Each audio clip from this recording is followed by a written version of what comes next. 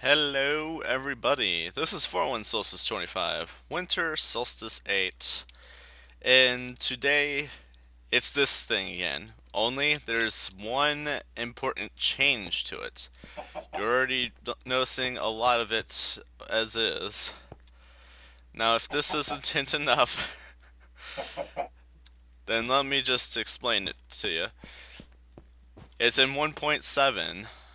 It's in 1.7.10, technically, but should work about the same in 1.7.9.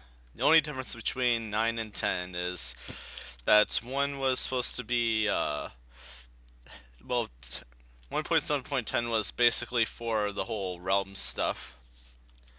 It was to like make something work better for realms, I guess. Anyways, there's a number of changes. For example, I switched out the red sandstone with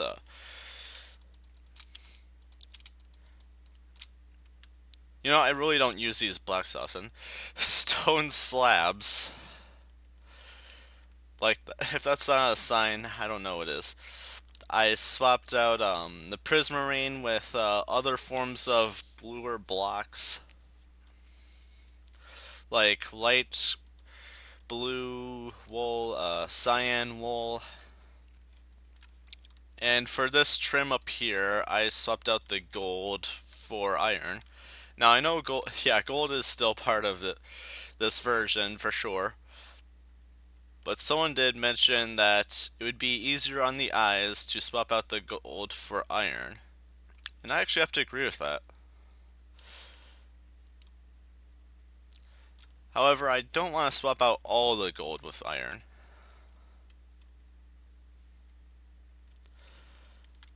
But yeah, there's a lot of changes to this, and we no longer have barrier blocks, so yeah, this could be passed through, but it's highly recommended to not jump around on it because once you're in there, getting out's going to be a pain unless you have ender pearls.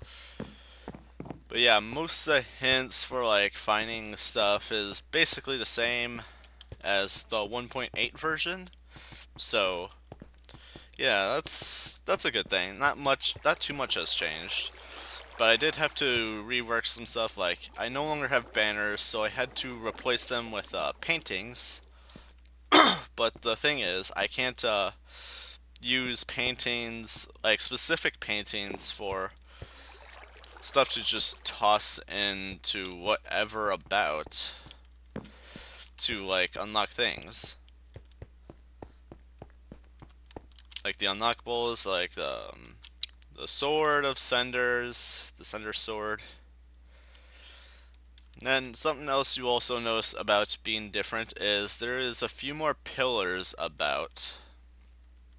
Now that's because with like how much has been difference to like kind of make up for some of it with how freaking bright it mostly is. I added a bit of more like sort of tracings around certain parts in the ceiling, and I also brought down a few pillars as like more of supports to the ceiling and roofing, and a number of locations, mostly more memorable locations. Like if it's not memorable enough, I wouldn't have done it. It would have been too difficult to do. But yeah, I traced a number of things over with obsidian, like this and that, and I even added this in. It just sort of came into mind to toss something right there, so I put it there. I didn't really change where the kinds of places you can go, but I did do a little bit more to like lighting in certain locations, like say over there. I also added a little more lighting to that to make it stand out a little more.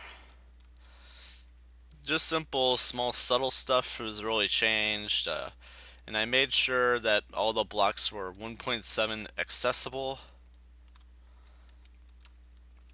And of course, I had to like make sure like my subtle hints were basically there again, without it being like too out there and a little less obvious. Like I have designated paintings for designated stuff, so that's basically a hint. Um, but yeah, it's kind of a shame to not have some of those 1.8 blocks anymore, but what are you gonna do, right? Yeah, there's a number of changes, but whether for better or for worse, they're there. Like some of them, I will say, actually kind of are better.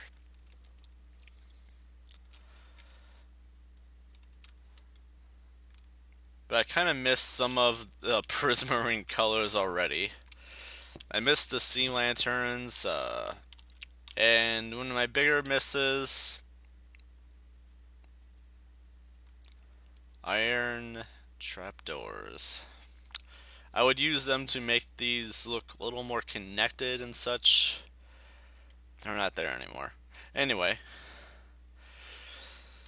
that is like basically all I have for real disappointments in this, but other than that, it's doing a lot better. It's with all these extra pillars, it feels a little less extra roomy, like it feels a little more space consumed. And I finally did that thing where I wanted this to be basically held into place by hanging from the ceiling.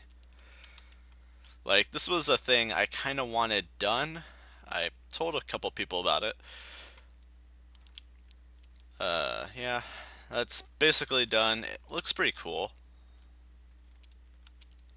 Like, I think it turned out pretty neat. It was a neat idea, to be sure.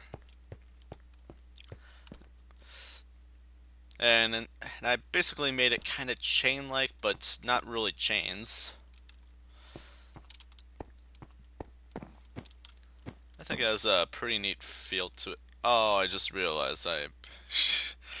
oh well.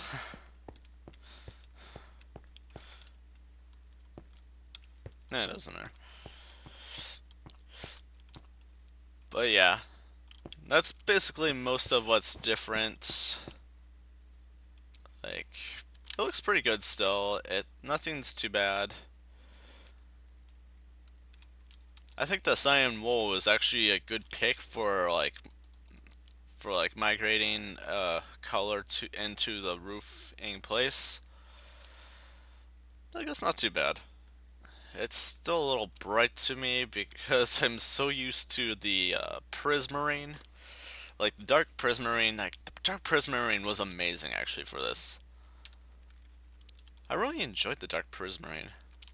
I still have my owl buddy, my pet owl here. To clarify, I don't have a real pet owl in life, but just because people kept calling me a wizard and stuff, like here I built an owl.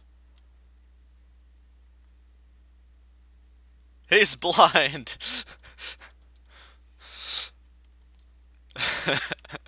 Oh well. It's fine. He really didn't need those eyes.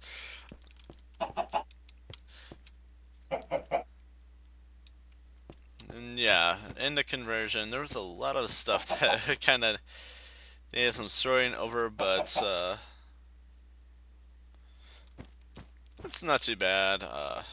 It was pretty crazy at first because, like, literally all inventory-based things needed fixing. And then, of course, there was, like, every painting, every, item frame basically popped off and, like, committed seppuku. So, yeah, it was one hell of a thing. But anyways, before I drag this on for too much, I think that I'm gonna end it off here. Thank you so much for watching. Hope you check it out. This will be available at the previous download link location for the Temple of Ianite. Basically, it's going to be in the description. Thank you so much for watching. Hope you check it out. And Have a good day. Bye bye.